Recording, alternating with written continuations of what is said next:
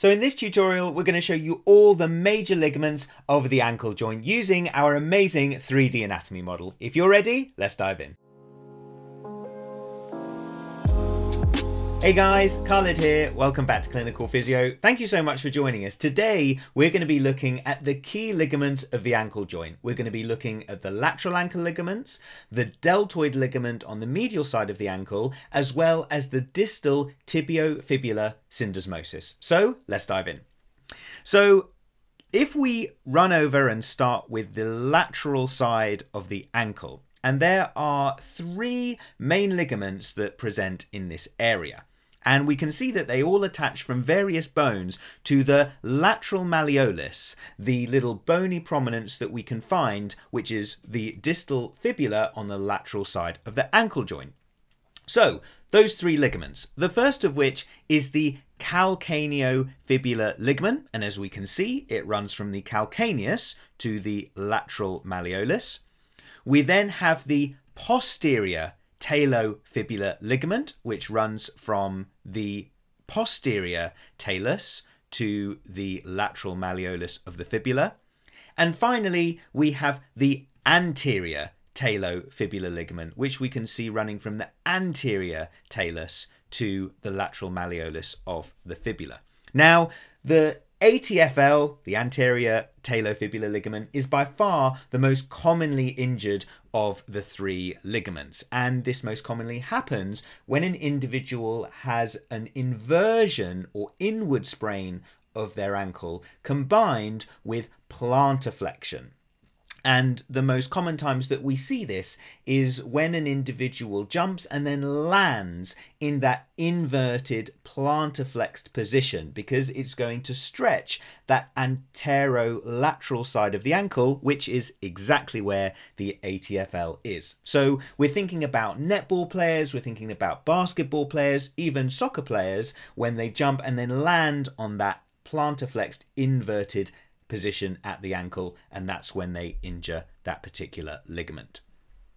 So now if we reset and we can run across to the medial side of the ankle, and the next ligament set that we're going to have a look at is the deltoid ligament. Now, the deltoid ligament is a collective term referring to these four ligaments that we can see here on the medial side of the ankle.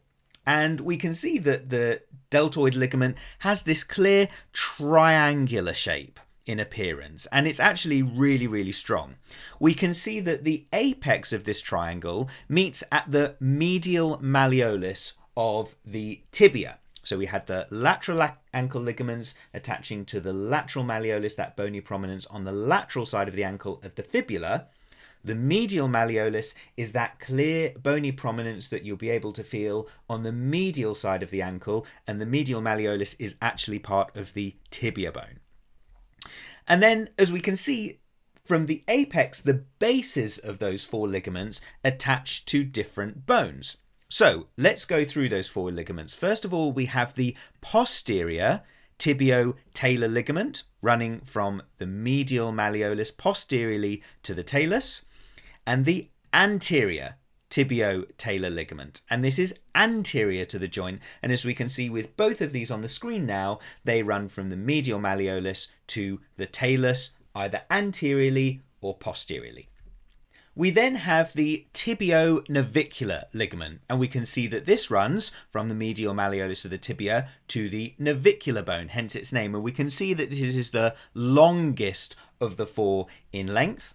And then finally, we have the tibiocalcaneal ligament running from the medial malleolus to the calcaneus bone, also known as the heel bone, of course. Now, what I will say is that the deltoid ligaments on the medial side of the ankle are injured much less commonly than the lateral ankle ligaments. And that's for a couple of reasons. Number one, because of the bony congruency on the medial side is much more stable than that of the lateral side, but also because of the fact that these ligaments are super strong. They add a lot of stability and support to the medial ankle.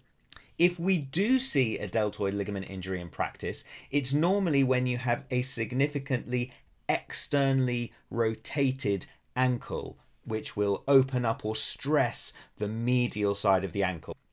Examples of when this might actually happen, I can think of a couple of soccer players that I've worked with in the past where they were perhaps kicked on the medial forefoot, meaning that it pushed their ankle into that externally rotated position. And another thing I've seen a lot is in American football or NFL, when you have perhaps someone like a quarterback who's trying to make his throw, just about to put all of their weight onto one leg, and then they get tackled from the lateral side, which pushes their ankle into this varus position, which stretches all those ligaments of the deltoid. So finally, we're going to talk about a really important set of structures, which is the distal syndesmosis of the ankle joint.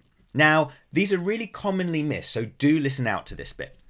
So this series of structures actually sit above or superior to the level of the ankle joint, which is different to what we've seen previously. So here we can see, for example, the lateral ankle ligaments that we looked at earlier, which sit below the level of the tibio-talar or the ankle joint proper, whereas we can see that these sit directly superiorly or above it. And their key role is to bind together the tibia and the fibula.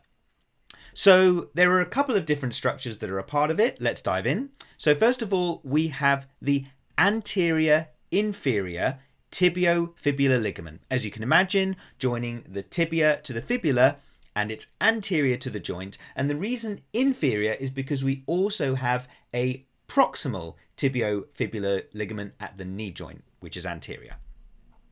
We also have the same situation at the posterior ankle with the posterior inferior tibio-fibular ligament. And then another really important structure to mention is the interosseous membrane. So the interosseous membrane, as you can see, sits kind of throughout the leg between the tibia and the fibula. We also have an interosseous membrane at the forearm connecting the radius and the ulna. Now, if we think about the distal portion of this, that's where we have a binding which is referred to as the interosseous ligament. It's almost thought to be a bridge between the interosseous membrane and the other two tibiofibular ligaments that we saw a second ago. Now, as we said, the syndesmosis is incredibly important. It binds the tibia and fibula, and this is crucial for weight bearing. Imagine, for example, being able to walk, but without an attachment between those two bones. Therefore, the syndesmosis provides that bind, and without it, we wouldn't be able to weight bear. Imagine for a second if we look at the ankle joint. We actually need these ligaments to keep the tibia and fibula in place so that it forms that mortise lock around the talus bone, which we've highlighted here. So the times that we might commonly see a syndesmosis injury in practice is when we have a heavily externally rotated ankle joint. And we talked about a couple of examples where this might happen earlier when we talked about the deltoid ligament. And the idea being is that when you have that high force trauma, it can actually force the talus to rotate laterally. And that almost forces the fibula away from the tibia, which shears those particular structures. You'll commonly hear of this injury also referred to as a high ankle sprain because of the fact that the structures are above the ankle joint proper as opposed to the lower ones, which we looked at earlier. So, ladies and gentlemen, that completes this tutorial of the ankle ligaments. I really hope you've enjoyed it, and we do have some brilliant videos talking about different pathologies of the ankle ligaments, including chronic ankle instability, a syndesmosis injury in more detail, and an injury to the lateral ankle ligament. So be sure to check those out, and you'll be able to find the links to those around me. Otherwise, make sure to subscribe to the channel and smash that like button to support us. We've got loads more content on our Instagram account at Clinical Physio and our website clinicalphysio.com. I'm Khalid. See you soon here on Clinical Physio.